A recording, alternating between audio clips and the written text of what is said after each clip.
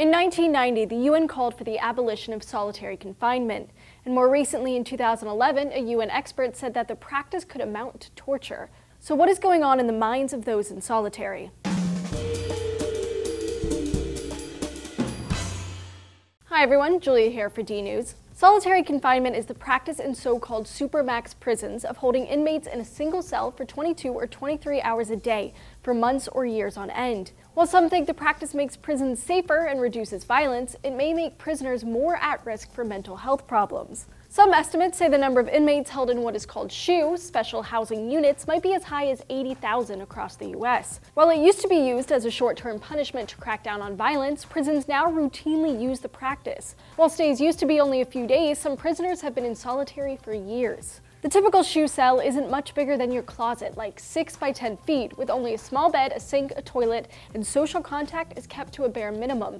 They receive their food through a slot in the door and very rarely have video conferences with family. There's nothing to do but stare at the fluorescent lights on the ceiling that never turn off. But what kind of life is that, and what does it do to the mind? Humans are very social creatures. One study published in the journal Perspectives on Psychological Science found that loneliness and social isolation can have just as much of a threat to health as obesity. Other studies, like one published in the Proceedings of the National Academy of Sciences, found that it has serious psychological effects as well, like inducing anxiety, aggression, and memory impairment. The researchers think it has to do with an enzyme in the brain. 5-alpha reductase type 1 is important for the production of the hormone allopregnanolone, which regulates levels of stress.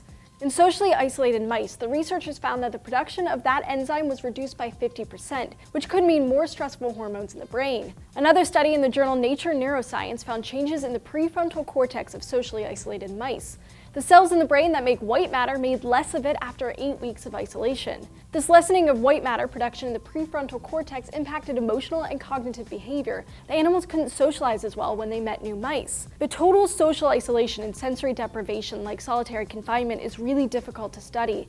You might know about the famous rhesus monkey experiments in the 50s, where baby monkeys were taken away from their mother and given fake wire moms. Well, the same researchers studied how isolation affects the monkeys, where baby monkeys were separated from their mothers and placed in what's known as a pit of despair.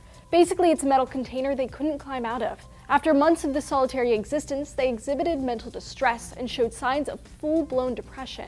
It doesn't sound like something you'd want to do to a human being, yet that's what it seems like is going on inside of America's prisons. One review of the literature found that prisoners experience a wide range of ill effects from the experience. One study found that a great majority of inmates in solitary suffered from serious psychological trauma. 91% of the prisoners sampled suffered from anxiety and nervousness. More than 80% suffered headaches, lethargy, and trouble sleeping, and 70% feared impending breakdown.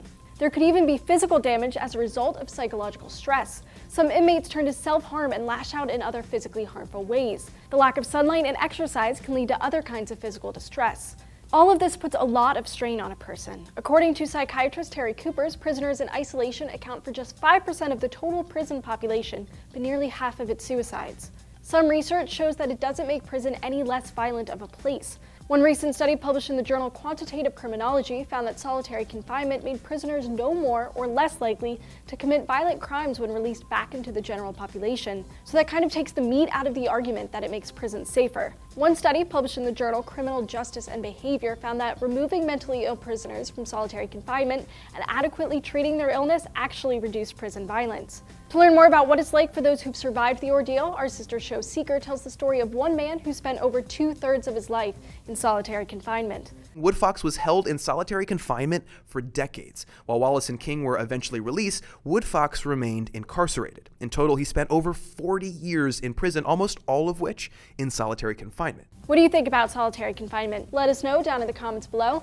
Keep coming back here to D News. We've got new episodes every day of the week.